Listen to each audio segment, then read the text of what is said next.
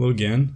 In this video I'm creating a mock-up of what would be a Game Boy game. So I'm using the Game Boy palette, using all those four colors. I think they look fairly saturated right now. I don't remember the Game Boy screen being so saturated, but then again I never had one.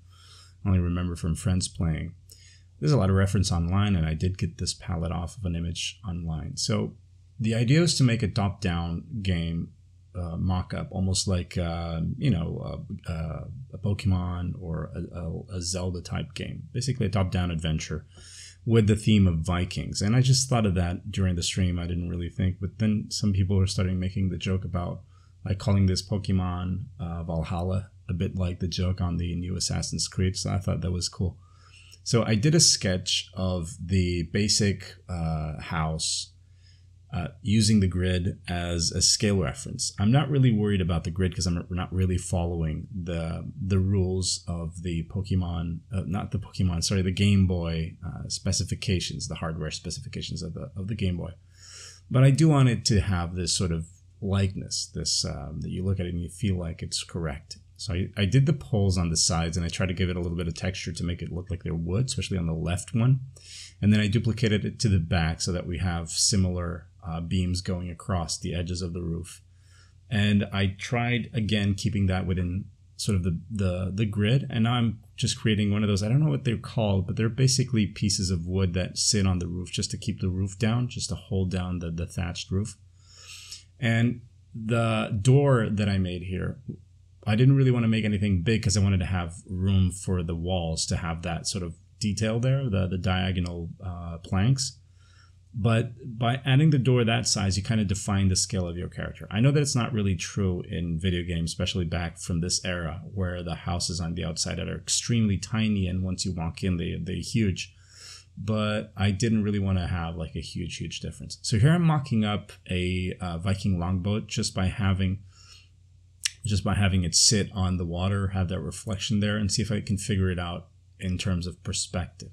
Now, the tiles that I'm going to use for the terrain, there's not loads of them, but as soon as I create something that needs to be framed by the terrain, I go in and create the tile for that. So, for example, I'm here making a bridge to go across that riverbed, and I kind of feel like I should add the terrain of the sides of the river, like the banks of the river, so that it looks like so that it reads as a river. So I start making a couple of tiles. I duplicate, and once I have something I like, I sort of fine tune that one.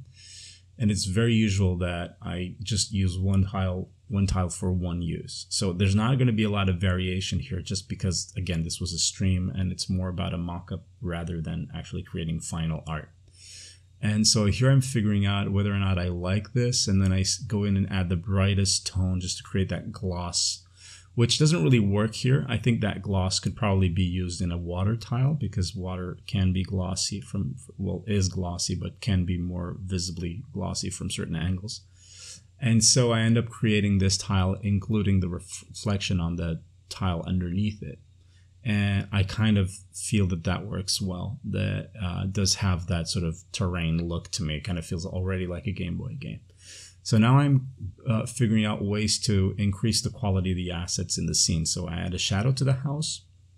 I don't remember if I add the shadow to the right house. It's the house on the right. So I create this basic path tile, which is basically cobblestone, where it's just stones that are next to each other in kind of a random pattern, which the randomness of the pattern kind of disappears once you start creating a path to use that. So it's random up to a certain point, but within that tile, I kind of like the way it looks. And sadly, I had to give it a shadow because I wanted the stones to sort of pop up from the ground. And that just made the stones really thick, because there's only so much I can do with the color of the shadow. So if I wanted to make them look thinner, I would have to have a lighter shadow, but unfortunately I can't do that because I'm limited limited by the four colors. Here I'm adding some very Pokemon-esque grass tiles, just 3 blades or 2 blades with different heights, just to suggest that there's something there. And here I'm going to go into this kind of isolation mode because I just really want to work on the boat. And I'm taking, again, the grid as my reference for size and scale and position. And I don't really know if this would be a problem using the Game Boy for this. I don't know the technical limitations when it comes to the amount of tiles that you can use. So I'm guessing that by replicating some of these tiles, I would probably be able to put on a boat like that. Just not really sure. So I try to keep things within the 8x8 tiles, which I'm not even sure that that's the size. It makes sense that it is, but so here I'm creating some shields to put on the sides, and I'm figuring out patterns, and I'm actually looking at a reference on the internet of what the shields could look like. So I just make 5 of those, hang them on the side, and I rebuild the sail. I don't want to have the sail sort of retracted. I want it to be on the boat and like in full view because it's cooler that way. It looks more like a proper Viking boat. And I have a little bit of trouble because of the angle that I chose, because this is a side view drawn in top down. But then I eventually remember that if I can just sort of get that curve to be excessive or to be like a big curve, then I can just kind of work it. So to do the reflection, I copy the boat, I flip it upside down, and I scale it vertically a little bit. And by doing that, I can kind of simulate the reflection, but then I also offset some of the pixels to the side and cut it in.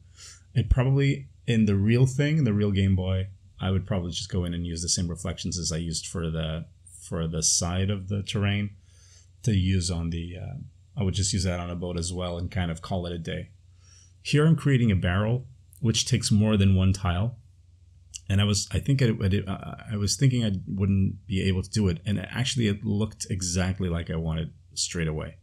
And here I'm creating our character, of course. I don't know what he's called, but you know, something pretty so like standard. So let's just give him like a really standard crappy name. I have no idea. But you know, one of those preconceived names that you hear on, you know, like every Russian guy is called Dmitry, like every Viking is probably going to be called Olaf or whatever. And here I'm making the axe just as like an item that the character has to pick up, but it's pretty much just to add more stuff. I also add a couple of flower tiles just for variety as well to create this sort of. And it's funny how just adding a couple of little tiles scattered around the ground just makes it way more interesting. And here I'm pulling everything down because I thought of adding a tree line. So I just copied one of those tree stumps and I extended it up, and now I'm converting that into just like a wall of trees where the forest begins.